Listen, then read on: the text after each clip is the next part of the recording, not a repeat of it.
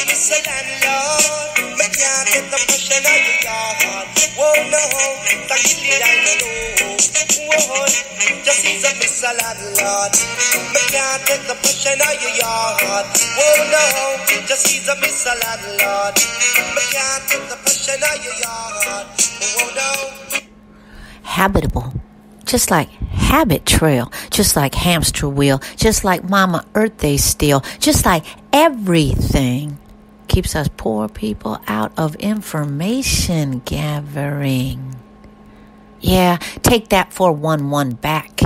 Your knowledge, your fierceness to fight this ongoing anti-poor people attack. Yeah, this podcast, poemcast from this Jailhouse tenant lawyer is dedicated to the concept of habitability and how to fight the end of these national eviction moratoriums and local and state. So let's back it up, family. First of all, the first lie is a lie of rent. And I encourage you to read my extensive work on this as we all face this collective violence called evictions in a global pandemic, not to mention the sweeps of our houseless bodies like we are trash and the evictions of already houseless peoples from these shelter-in-place, not really motels, and how you going to shelter in place when you don't even got a place? Because guess what? They're all connected. Every tenant is one paper notice away from homelessness.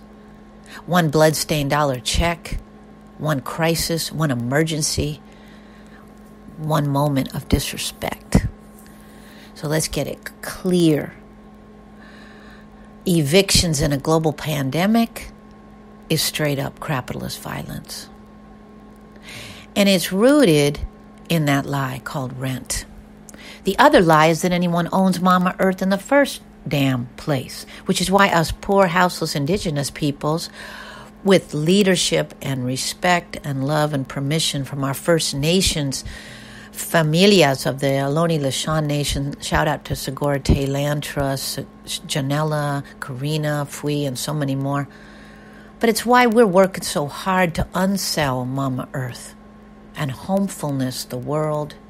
And any other poor, houseless, indigenous peoples interested in learning this template and or conscious peoples with race and class privilege who'd like to be part of this liberation of blood-stained dollars into love-stained dollars, into the bank of community reparations. This Poverty Scholar is traversing Mama Earth in 2021 to share this medicine, spread this template with as many poor people as possible. So hit me up at Poverty Scholar at Twitter or poormag@gmail.com. Invite me to your town, shelter, church, or encampment. And thirdly, because of the aforementioned lies, which we know become settler colonial laws, the state and colonial courts heavily support the Scamlords first. Yeah. All the biases are for the Scamlords. So our battles to resist these laws, and this bias is not easy. But this Jailhouse tenant lawyer calls herself that because I did 3 months in county jail for the poverty crime of being houseless in this stolen indigenous holler. And because of that and many more moments on the street, in bus shelters, in park benches, in the back seats of our hoopties for me and Ma throughout my childhood and young adulthood, I had to learn Scamlord tenant law better than most paper lawyers who go to the institutional schools, because me and my po mama couldn't afford the rent. Guess what? We were po. And because of our ongoing intense poverty in these occupied lands, we were constantly unhoused. And if we were housed, it was in substandard poor people housing, where the Scamlords were always pulling illegal-ish and still charging us exorbitant rent and still illegally evicting us and still hitting us with those bloody paper trails called 3-day notice to pay rent or quit, among other capitalist crimes that people get away with because of race and class privilege in this occupied land. But Never fear. There are real ways you can fight back, which is why this Jailhouse Tenant Lawyer is here. And today's topic is habitability and your rights as a tenant. If your apartment, home, or room is hazardous to you and your family's health, you have a legal case. So please sit with me as we unpack this legalese and make it a little bit more simplified and understood so that we can all fight and all take this knowledge back. In addition, there is a written version of this podcast on poormagazine.org under my blog, or you can also get my blog at lisatinygraygarcia.com. Just click on blog or podcast. And disclaimer, with love. Yeah, I did say a disclaimer with love. In this series, landlords are heretofore referred to as scamlords. Of course, we know the landlord concept is rooted in settler colonial European pauper laws and the landed gentry, i.e. the people that the king sent out to take indigenous people's land, even in those lands. But I refer to landlords as scamlords. It doesn't mean that there are not some decent, loving people. There are not some decent, loving, human people who think they own Mama Earth. Many of you might be listening to me. But sadly, like the police, I have not had the blessing yet of meeting one. And ultimately, like the myth of police, we really need to stop thinking collectively that anyone owning Mama Earth is a given. Nice or honest or not. So with respect and love, landowners out there who might be nice, I appreciate you. And I also respectfully disagree. And I also invite you humbly to come to People School's next session of the Degentrification Decolonization Seminar on Zoom. Anyway, first of all, what even constitutes habitability? In other words, what does that word even mean? And I will front load this poem podcast by saying that a lot of these words scare people. Scare people because of what I call linguistic domination. The idea is that certain people have been taught certain information, which is all rooted in race and class privilege. Don't get it twisted. And sometimes us poor people have been told we can't write, and told we only speak in Ebonics, or told we only have a 6th grade education, which I do, by the way. I never went to institutions of learning, had to drop out of school in the 6th grade and enroll full-time in the School of Hard Knocks, which I'm proud to say I graduated the PhD in poverty and jailhouse law. But I say that to say, do not get intimidated by their code words. They just words, okay? And words like puzzles can be unpacked and diagrammed and re-diagrammed and put back together. So let's think of it like that. Journey with me on the unpacking of these code words. So, the definition is the conformance, that means the bringing together, of a residence or abode. The conformance, which means conformity, which means going along with, a residence or abode to the implied warranty of habitability. A residence that complies is said to be habitable. Habitability is an implied warranty or contract, meaning it does not have to express. It does not have to be an express written contract, covenant, or provision of a contract. Very important. So that Wikipedia definition might have left you more confused. But what it really means, real talk, is you have the basic right to a safe, clean, bug-free, mold-free apartment or home with working and safe plumbing, electrical sockets, no holes in your walls, working doors, windows, showers, toilets, elevators, stairs, faucets, and so many more. Things that make up what you are paying your scamlord for. Because you have to understand, you are not just paying your Scamlord for the right/privilege to live under the roof they think they own. So this is a very important piece of it. There is this implied or understood guarantee, which is what warranty means, that home, apartment, or room will be safe and clean and all of the aforementioned things, and in good working order. And the crucial line in the definition that you need to remember is the words implied warranty. Meaning, if it is not stated in your rental agreements or leases or conversations with your Scamlords, you have the right to it because it's implied in all negotiations between all tenants and all Scamlords. This is very important. Next session, contracts, verbal or physical. In your original agreement or lease that you may or may not have signed or have between you and your Scamlord, they have outlined the things they are guaranteeing you as a tenant. Now, again, I repeat, they have outlined certain things. That does not mean that habitability isn't one of them, even if they don't mention it, but we'll get to that in a few minutes. Those contracts are legal binding agreements, meaning that in they kangaroo courts, we, as in you, can use it to fight for your rights. In a stolen land littered with what I call bloody paper trails of treaties, mortgages, grant deeds, foreclosure notices, tax liens, blight notices, eviction notices, liens. It's all about the paper. You already know.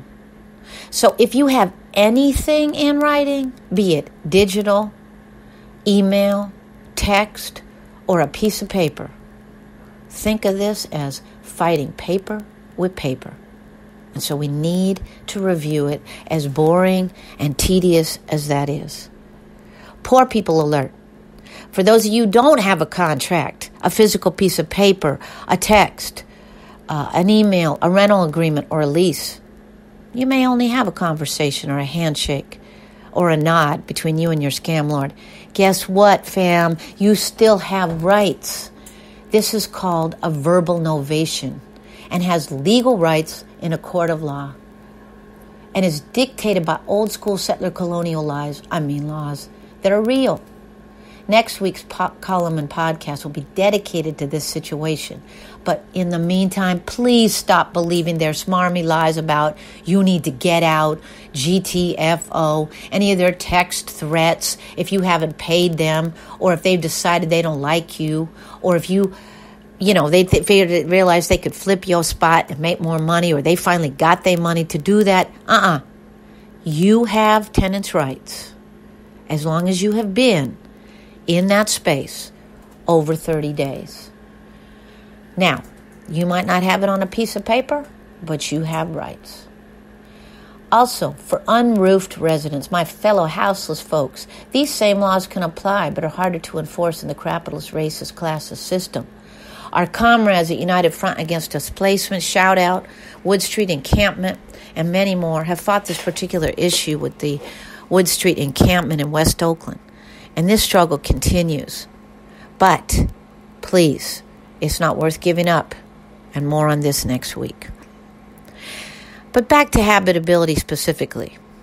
As long as you have been a resident on this land, under that roof, you are not only have rights to residency, but to a livable, habitable home, i.e. that implied warranty I spoke about, named or not. So let's go back to that contract in case you have one. If you still have a copy of it, please bring it out. Let's reread every line. Issues of basic habitability, named or unnamed, vary from state to state, city to city, all across the United Snakkkes of America land. For instance, in occupied Lenape territory, New York City basic rental agreement, they name habitability in the basic agreement. It's quite amazing. But in the California Basic Agreement, habitability, I can't even speak, is buried under repairs by landlord. So in other words, it could be called something else, it could be referred to as something else, or it could be deep inside your contract under a different heading. So in this case, in the California Basic Tenant Landlord Agreement, number 14, repairs by landlord.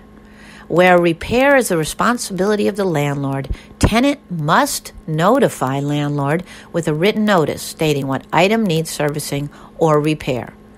Tenant must give landlord a reasonable opportunities to service or repair said item. Tenant acknowledges that rent will not be withheld unless a written notice has been served on landlord, giving landlord a reasonable time to fix said item within the meaning of Civil Code Section 1942. Under no circumstances may tenant withhold rent unless said item constitutes a substantial breach of the warranties of habitability as stated in Code of Civil Procedure Section 1174.2. Now, there's many things to pull out of that, but one of the most important ones is that if you notice, they said that you had to give notice to your landlord about the thing that needs to be fixed, right? About the thing that makes your apartment uninhabitable, the broken toilet, the holes in the wall, the roof caving in, the infestation of parasites, on and on the list goes. If you don't give them a notice, which means a letter notice, legal notice, then they can say that you didn't tell them. And that's a loophole. Loophole is another code for them to get around not having to fix it and then also being able to evict you. So it's really important because when we get on further to the legal notice that you're going to write them, you need to know that the most important thing you need to do is actually tell them that you even have a problem. Because if you suddenly tell them that your place is uninhabitable and now you're not paying rent, they can turn around and legally give you a 3-day notice to pay rent or quit. They can legally say that you didn't give them proper notice. And notice, again, has to be in writing, not just a text and not just an email, but if you have a snail mail address for them, also a piece of paper in an envelope with a stamp. But an email also, and then if all you have for them is a text, then that's what you do. That's what you work with. And you keep a record of all these. You keep your texts, so you've got to keep them. If for some reason you lose them, that's very serious because they can turn around and say they never received it, and they do smarmy-ish like that.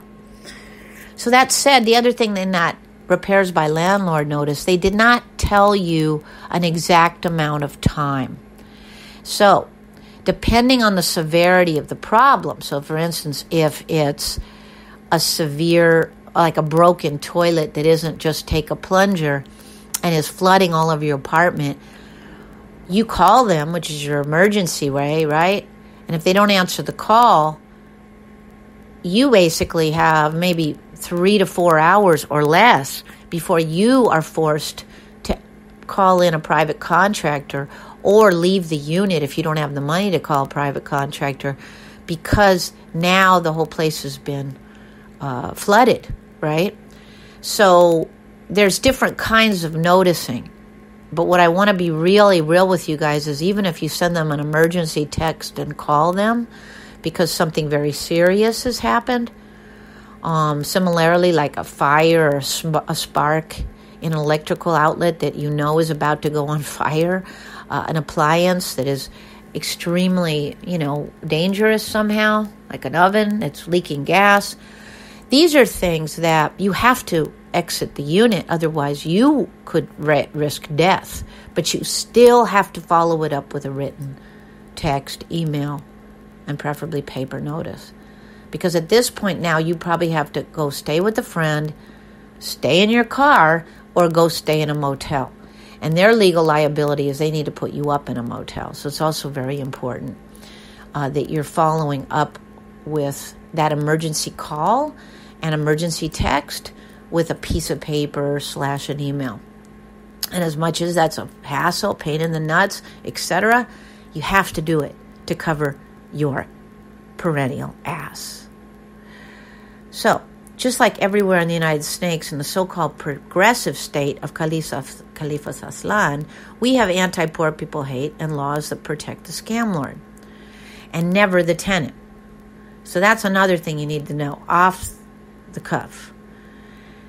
In cities with stronger rent control laws, like the cities of Berkeley and San Francisco, they have an extensive separate clause and paragraph about mold, which is a huge and serious issue and is rarely named in these Scamlord agreements. This jailhouse tenant lawyer almost died from mold poisoning in our poor people housing. And so often when I tried to get help from lawyers, advocates, or city agencies, the answer was, sorry, there's nothing we can do. This is a testament to all the powerful tenant warriors and advocates fighting out there, like Bobby Lopez, like ACE, like the San Francisco Tenants Union, and so many more, EYA, Ted Gullickson, who didn't stop fighting and was able to push back on the legislations that are out there and make them a little bit more safe and fair for tenants. Conversely, as I said, in the state of New York, they actually list habitability as a separate clause and right of tenants, whereas so many cities and counties hide it under other areas in the contract or don't mention it at all. So I just want to say shouts out to any New York tenants who might be listening. You can name the habitability clause in your claims. Very important to actually look at a contract that you might have to find the current version of it, even if you have an old one, and cite it. Cite it means mention it, name it, and repeat it in your letter of notice, which we'll talk about in a little bit. In San Francisco, they never directly say habitability, but it's covered and talked around in, quote, conditions of premises, inventory of premises, which was what you have to check off when you move in, and maintenance and alterations. So the reason it's important to tease out these parts as we unpack the notion of habitability and even this idea of contracts at all is you, the tenant, can cite it or use it for your arguments if you end up in a legal case with your Scamlord, as this is urgent to back up your legal case. In addition, for folks who do not have a written agreement, and for all of you reading this, there is still that aforementioned implied or inherent warranty responsibility of all income property owners to provide a safe space in exchange for the money rent you pay to live there. This is important as it protects all tenants and considered, again, a basic covenant or agreement between tenant and Scamlord. So let's move on to how to fight for habitability. The first and foremost way to fight is to document. As I said already, you have to build a habitability claim. You can't just say it overnight. You have to capture the uninhabitability, and then you have to give notice to your Scamlord so that they can repair, fix, or resolve the habitability claims of your apartment or home. You have to do it in as many ways as possible. So first of all, you want to take pictures. You want to take pictures with your phone or a regular camera and save them or send them to your email account because you need to include them as attachments on your letter or text to the Scamlords.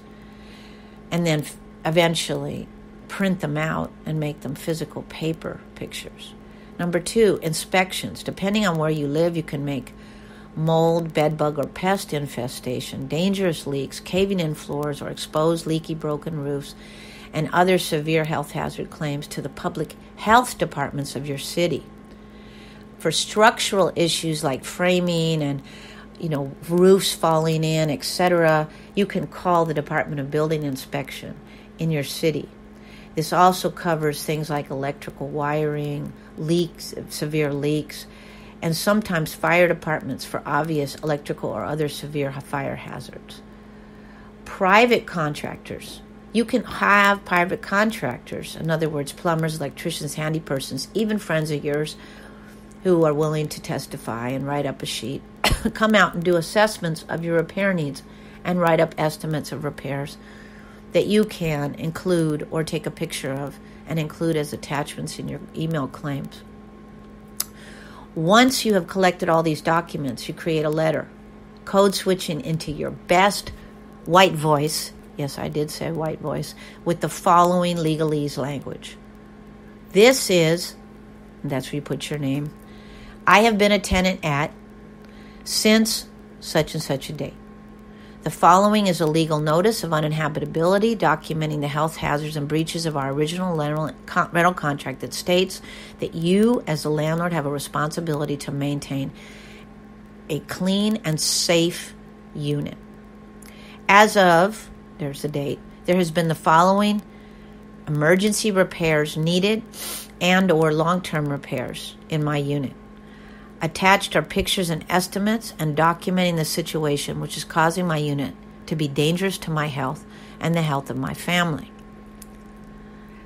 This is my notice to you. This is my notice to you to repair, resolve, and or fix these serious issues by such and such a date. If they are not fixed or resolved, I will cease and desist paying rent until such time as the repairs are fixed. The other option is I will contract a repair person to fix the repairs and deduct that cost from the rent.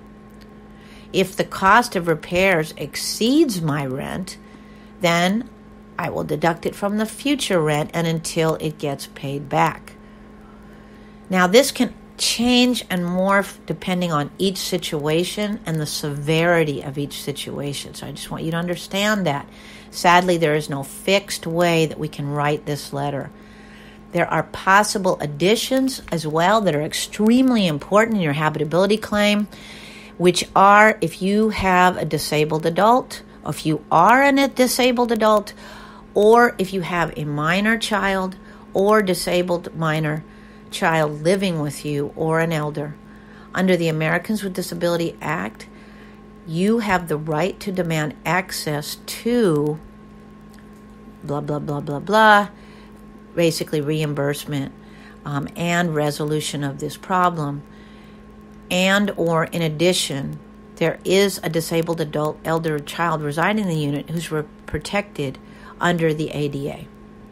Option 2, and this is a very important one. People don't know that they have the right to stay in a motel. You don't have to be homeless if your place is unsafe to live in. And the Scamlord has to cover your motel. But you also have to tell them, I will need to stay in a motel or hotel until such time as these repairs are made, as the unit is unlivable and there is no one else I can stay with. It is necessary that you pay for the motel or reimburse me for the cost of the motel, as this is the owner's liability to provide a safe living condition for myself and my family. The above text can change and expand depending on you. Basically, if you have minor children or disabled persons or elders, or you yourself are a person who lives with a disability. And this is one of the crucial poor people danger alerts. Please listen, family. If you withhold rent or do not pay a portion of it, or even if you do everything I said, this jailhouse tenant lawyer cannot promise you that your Scamlord will not serve you with a 3-day notice to pay rent or quit, or a 30-day notice to terminate tenancy. Or even more, Scamlord will skip over all of that and somehow get a judgment for possession, which means they're coming in with the sheriff. But the very real reality is many of us poor folks, working class, disabled, mama tenants, father tenants, live with and normalize unlivable conditions because of our terror of being houseless, because of our terror of these scamlords' power over us. And if you don't have the rent anyway, family, because of the global pandemic's impact on your income, this is time to pull all the tools out of the perennial Scamlord tenant tool chest to fight for your rights to housing. So, I have to tell you, if you get those notices, first of all, don't say I didn't tell you. You have to face them with strength because they'll be hard to deal with. And if you don't want to get those notices because of the trigger alert and the PTSD and the way they could mess you up, then don't do what I'm suggesting. Please.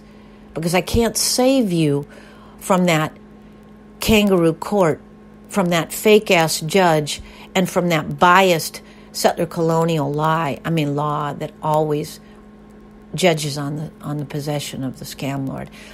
But if you're ready to go at it, guns blazing, paper blazing, I'm with you all the way. Please check back next week to learn more about verbal novations.